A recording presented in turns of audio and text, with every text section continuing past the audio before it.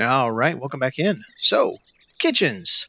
Now, I'm not going to go over everything here. I'm actually going to link a video in the comments of the person who figured out some of these items here, especially this storage cabinet that uses toilets, which is fantastic. I'm not going to reproduce it. I didn't create it. I'll link to his video. You can watch his and see how to do it.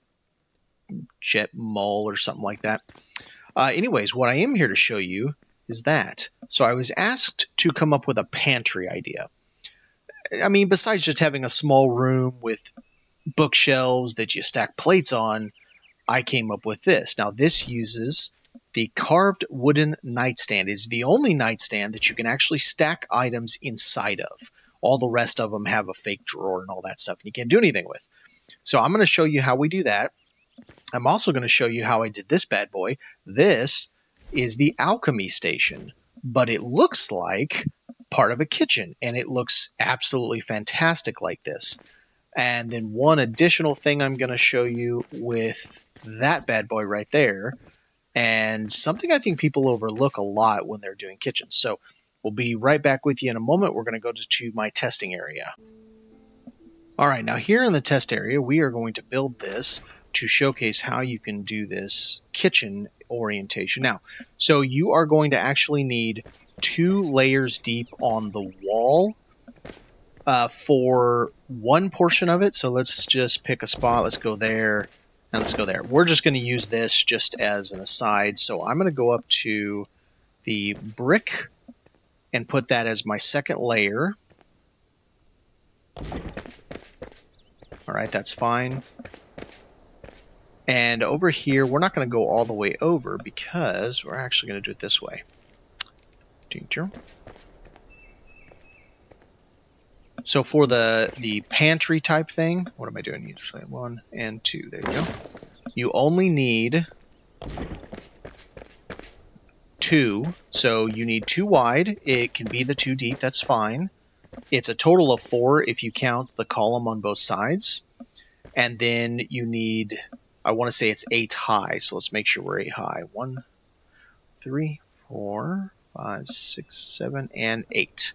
So I don't actually want to clip right there. You would have it clipped on top of that. I'm not going to do it at this moment because I'm just going to show you what we're doing here. So the reason you need this 2 deep is we are going to sink this alchemy station literally into it. And if we only had 1 deep, it would stick through the back side. So we're going to come like this. And I'm going to go until it's about like that. I like having the back wall. I don't need it to be all the way there, and I can see it push through when I did that.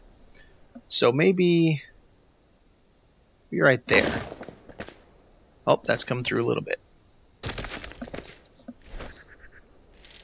Let's try this again.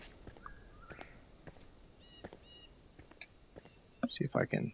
I can't do it that way. All right, so let's have this one little ball. Maybe that's some salt and pepper mix right there. There you go. Close enough. There's a tiny, tiny little bit, but it also kind of looks like these little nubs that stick out. So go in until the little salt and pepper bottle, it's not really a salt and pepper bottle, but until that looks out, and this is perfect for a kitchen. So now we're going to take our nightstands, we're going to fit them here right in between, and I'm going to go in until either you can do it so you have just a little bit out, or you can do it till it's flush. Let's just go ahead and do it till it's flush. You can stack 2 of them before you need to get up on something. This is kind of one of the difficulties of this game, is trying to figure out when you're perfectly vertical. I think that works. So an easy way for those that don't know how to do, just do that. Just do a 2-block vertical, and it gives you a place to stand on. So I'm using the verticals to align it, and then I'm coming until I just pop the front edge in, and that should give me a pretty straight line, and it does. This one I might need to go up a little bit higher, but let's see if I can do it without going up any higher. Right there. That's a little bit far back. But we'll go ahead and deal with it for right now. Go back to this. Get rid of that bad boy. I lied. I'll need that back. What am I doing? Let's go back into that. We got to put plates on it. So we're going to put something that's really visible up top. Actually, I do need to go higher for this one.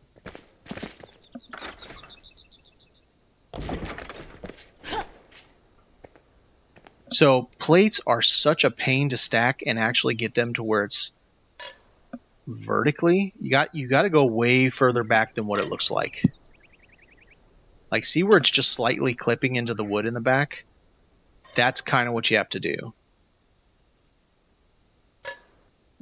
6 is the maximum that you can go, so we'll go ahead and put all 6 in this one. And wow, I did a pretty good job getting those vertical. Not too shabby. We can still keep this and go to the next one. Let's do cups for this one. Cups, it really only fits about 4.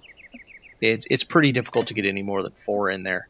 I'm sure you can clip them and get more in, but I don't like having them clipped. So I'm just going to do it with the 4.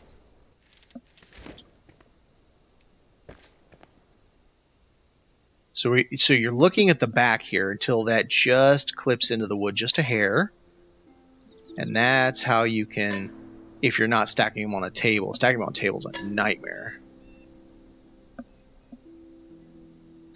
On this one, let's stop with 4. Let's make it look like we've used some of these.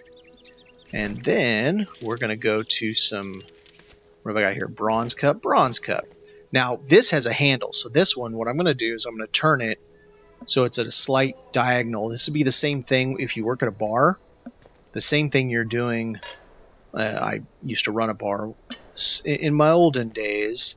The same thing you're doing on shelves, because if you spine them straight out, they don't quite fit. But if you turn it just a little bit, they work really good. So then the last thing we're going to do, and this one I'm going to, probably should have done it when we did it, but that's okay. Let's do it. See, we want that spot. 1, 2. I think it's 3.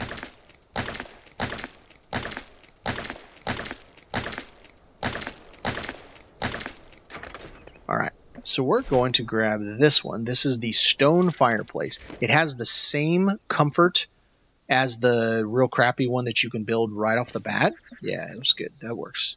So we're going to come in right about, I'm going to let it stick out just a little bit. It's okay if it sticks out a little bit. I can dig that just fine. And now we're going to take the kettle. Now, you can do it so that the kettle legs are visible, but I don't think it's really that necessary to have the kettle legs visible. I want to go up a little bit higher on the height on that, though. So we're going to place it up top, and I'm going to go back into this. Go up like that. So this actually looks like you'd have a kettle of stew or something right up there, exactly like what you would if you had a stone hearth, because the top's going to be nice and hot. And you'd have, of course, you'd have it with the legs, but I think it works great. It looks the part. I think this looks the part very well of an open shelving, and I love the look of this. It's just unfortunate that it doesn't operate as a food prep. It just looks really good in a kitchen. All right, thanks for watching, everybody.